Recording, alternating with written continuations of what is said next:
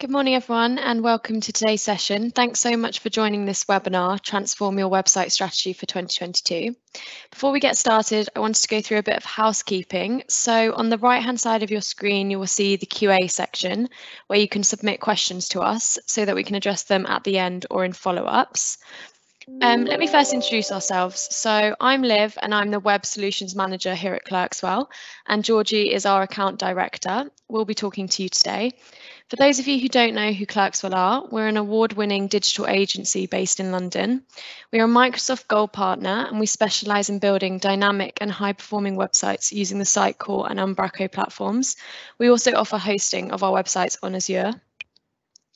As you can see, we work with a broad range of organisations across both the public and private sector and across many sectors such as finance, construction, legal, through to government and education. Some of our clients like the CIPD, who are a membership organisation, have been working with us for over 20 years. So why are we doing this webinar? Building a web strategy is a fundamental process that all marketing and web teams face, often with limited knowledge of how to run projects of this nature, both internally and in collaboration with a digital partner. At Clerkswell, we want to enable our clients to make decisions which enhance their digital strategy without the stress. Every year, new trends emerge which will have a direct influence on not only how you will use your website to engage customers, but how you approach the strategy in general. With that in mind, we've designed an agenda that for some of you will act as a blueprint, for others may be a helpful reminder of the areas on which to focus your planning. So firstly, we'll go through the fundamentals: goal, budget, timescale, team. Then we'll move on to choosing the correct technology, engaging your target audience, web as an element of your broad digital strategy, and finally, we'll share one of our success stories. We'll cover these fundamentals in just 20 minutes. I'm sure there will be loads you can take back to your organisation. And of course, we'd love to talk to you in more detail about anything you hear today. So please do get in touch afterwards. I'll pass you over to Georgie now, who's going to kick off our first agenda point, the fundamentals. Thanks, Liv. As we said, there are a number of essential building blocks that you should consider when designing a web strategy. These include goal setting, budgeting and timescales, and your internal team. So it all starts with goal setting. It is critical that your company goals are reviewed collaboratively within the business to avoid conflict or confusion down the line. If you don't make your expectations clear within the team at this early stage, you could see issues between internal teams later on. We see this a lot. Web and product managers will run with an idea, arrange their budgets, and sometimes even start development, only to be told that their company is not interested in completing the project. Most projects we work on are focused on driving online engagement. We do this by increasing web personalization, improving accessibility, and providing easier sharing capabilities. We make these strategies clear right at the start with those key project goals. Often, goals take time to realise, so the collaboration of both parties is so important to form an ongoing partnership throughout the project. Goal setting is therefore the crucial first step to monitoring progress. With your goals established and prioritised, you will then need to seek the appropriate budget to execute them. Goals should be executed in phased stages. We'd recommend collaborating with an external agency to understand the complexity of your goals before creating that phased roadmap. It is during this stage where you understand the level of investment that the project will require. Our account managers are invested in helping our clients see the value of the project quickly and will help you prioritise goals to ensue confidence in your senior team. We find this often leads to more work in the future with even greater levels of complexity. Finally is your internal team. We often see our clients facing challenges concerning design, infrastructure changes, documentation, and general optimizations. Depending on the size of your organisation, you may have all of these resources available internally, but you may need to outsource them. A strong digital partner will be able to provide support for all these issues on your behalf, ensuring that the project is as successful as it can be. Thanks, Georgie. Now we're going to move on to choosing the correct platform on which to manage and build your website. This is an essential element of your digital and web strategy because technology is an important enabling factor on the success of your website. Content management systems and digital experience platforms have different functionality, and one will help you meet your goals far easier than another. So content management systems, often referred to as CMSs, are the platforms on which you build, manage and create content for your website. WordPress is a well-known example. CMSs are scalable and responsive and help manage content delivery, editing, reporting, all in a secure environment. For small and medium organisations, CMSs provide all the tools needed to run a successful website. Our favourite is Umbraco. A digital experience platform, on the other hand, is more advanced and allows you to perform omni-channel content management, analytics, personalisation, and much more thanks to third-party plugins on top of all the functions of a CMS. However, these can be more expensive. Our favourite is Sitecore. I'm going to now share our 8 top tips when choosing a platform. So the first one, don't build custom or in-house content management software. Your team will not have the combined years of experience which have gone into building the industry-leading platforms. Next, you need to consider your budget. So due to the difference in price points for the licensing of these technologies, we normally recommend for small and medium-sized organizations to use Umbraco, a content management system which is open source and free for the majority of its features.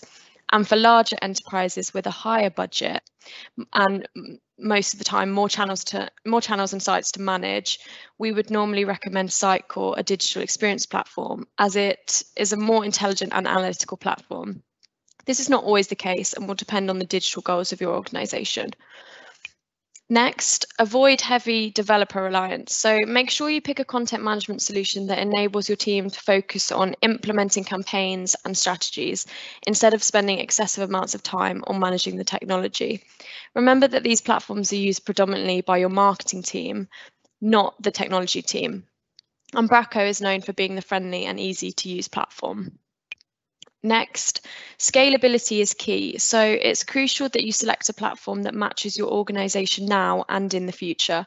So choose a CMS or DXP solution that can quickly grow and scale as needed. Both Sitecore and Umbraco are known for being scalable.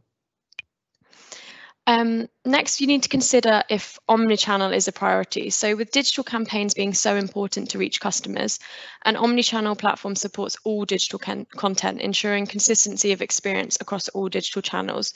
Both Umbraco and Sitecore can support this. Next, we're going to move on to API integration for microservices. So Umbraco and Sitecore will allow you to integrate numerous APIs. These are essentially connections to third-party tools. It's important to choose a platform that easily adapts to a new system and acts as the heart and core of the technical operation. Since a DXP like Sitecore integrates seamlessly with other systems such as CRMs, CEMs, contact centers, social media, etc., they provide a holistic 360-degree view of your user. They automatically collate the user data into easy-to-understand dashboards, giving you data-driven, deep insights on your users. These are features that are more associated with DXPs such as Sitecore. Fortunately, Umbraco has also introduced the U-Marketing Suite at an extra cost to allow you to better target users with quality content. We'll talk about this more in greater detail later in the webinar. And finally, if you're unsure on what technology best suits your organisation, down to individual add-ons or development features, you can ask for a proof of concept from your agency, which essentially outlines before you carry out the development work how the item would work and its business case. Essentially, if you're looking for a secure and very easy to use platform on which to build your website, then a CMS like Umbraco is the perfect answer for you. In our opinion, it tops WordPress in many aspects. This is because WordPress has too many plugins which aren't customizable. This slows down site performance. And also for global companies, their multilingual features are not as strong when compared to CMSs such as Umbraco. For large enterprises, if you're looking to totally engage your digital audience and create a solution that answers their specific needs at every turn of the journey, you might need a DXP solution such as Sitecore. As we said, this will mean spending more money and will require a higher reliance on developers. Now let's talk about the main purpose of your website, targeting and engaging your users. This is where we must consider how user behaviour has changed, particularly since the pandemic, and some of the core principles to follow. So since the pandemic, user behaviour has changed in the following ways. Online content consumption has nearly doubled since 2020. This means your users will have diversified or increased. Since users are now buying, researching, and collaborating online, they expect a higher quality experience where they want to get the information they need efficiently and have an enjoyable time. This means balancing simplicity with interactivity and design. Once upon a time, it was fine for websites to be an online directory of information, but content is not enough to engage users anymore. This is where JavaScript and APIs are creating dynamic online experiences. Organizations need to therefore understand the components of a website that contribute to a good user experience and those that contribute negatively.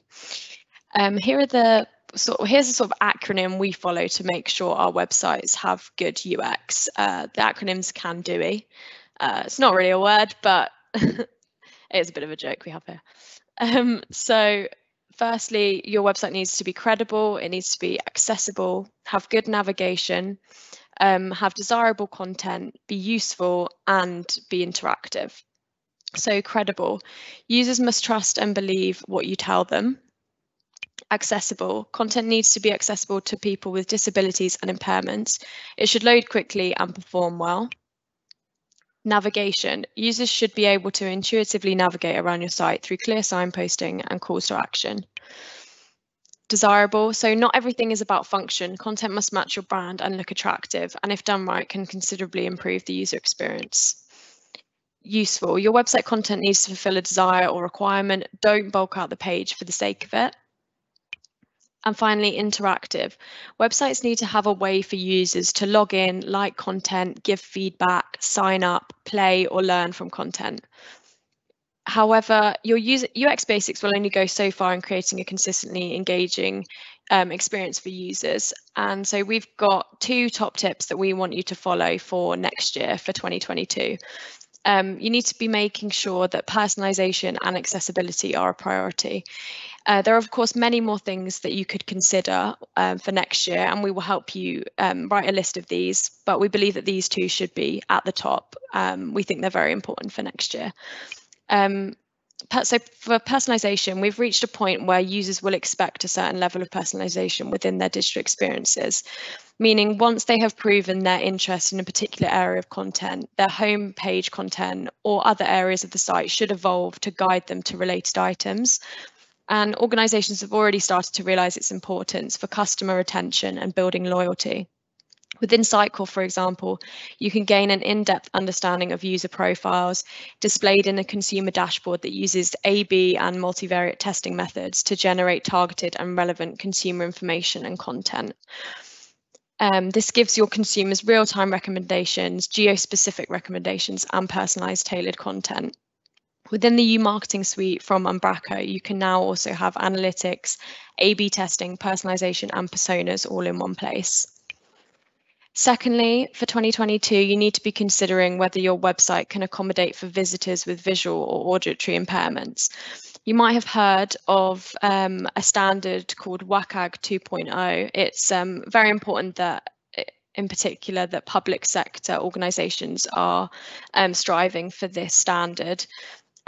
So you can do this by incorporating third-party accessibility tools, which include screen readers, video transcriptions, design for dark mode, font scaling, and contract adjustment.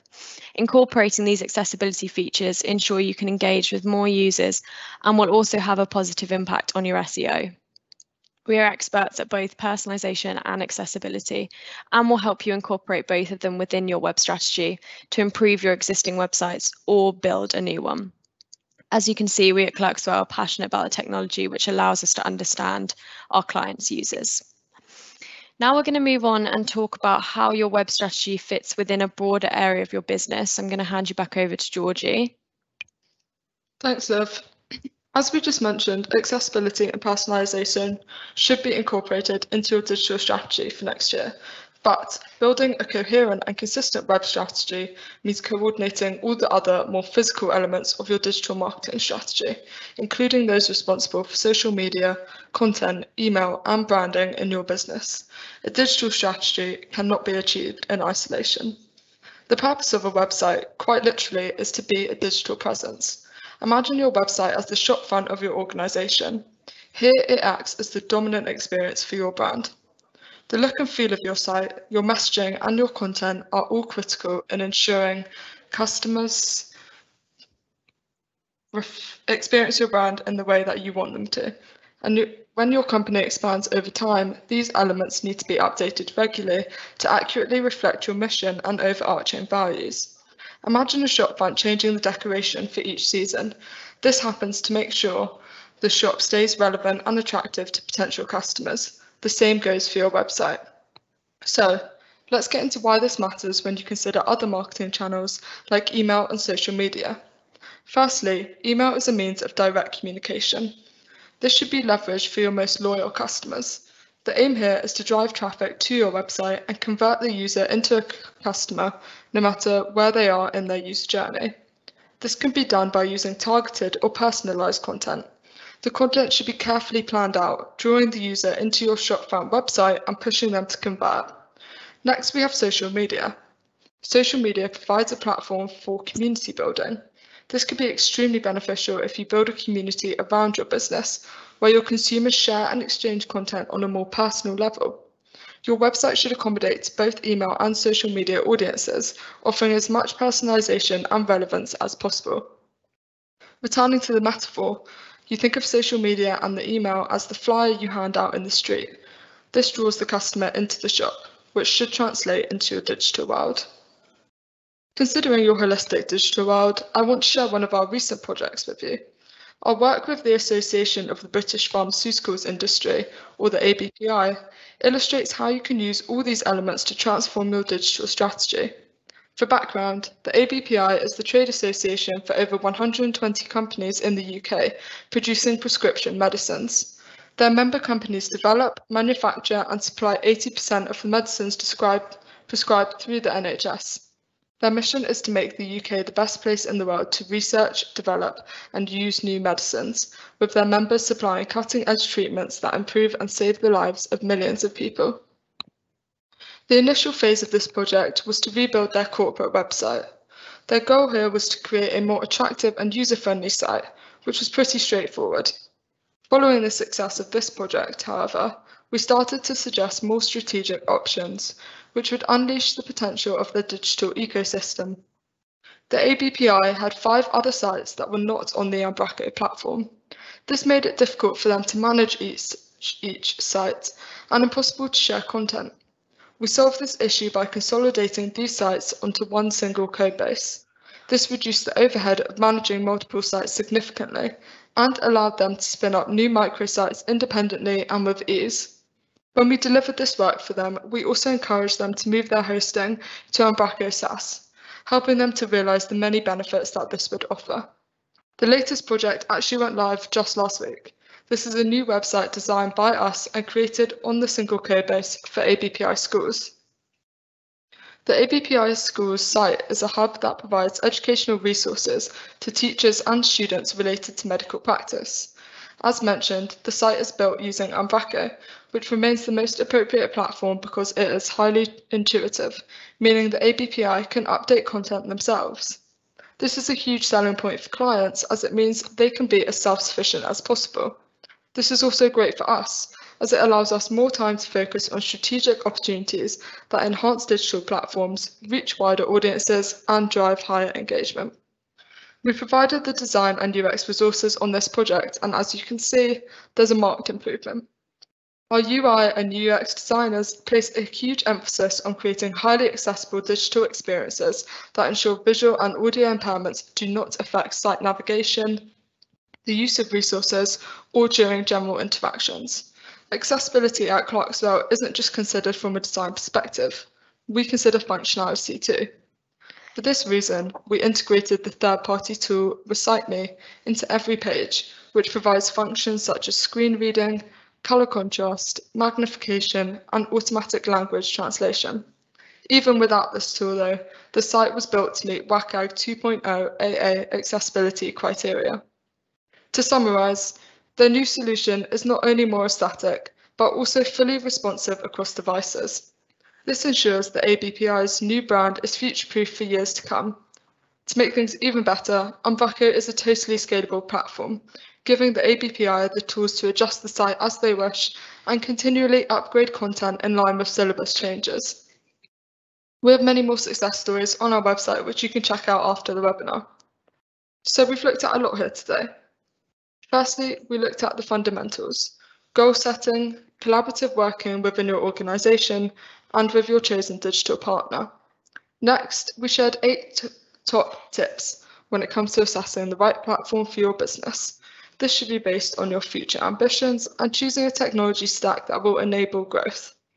We ran through this year's trends, where we looked in closer detail at 2 key areas our clients are targeting for website optimization: personalization and accessibility. Next, we touched on the broader digital strategy, detailing how your website is arguably the most important factor, as it acts as the window into your organization.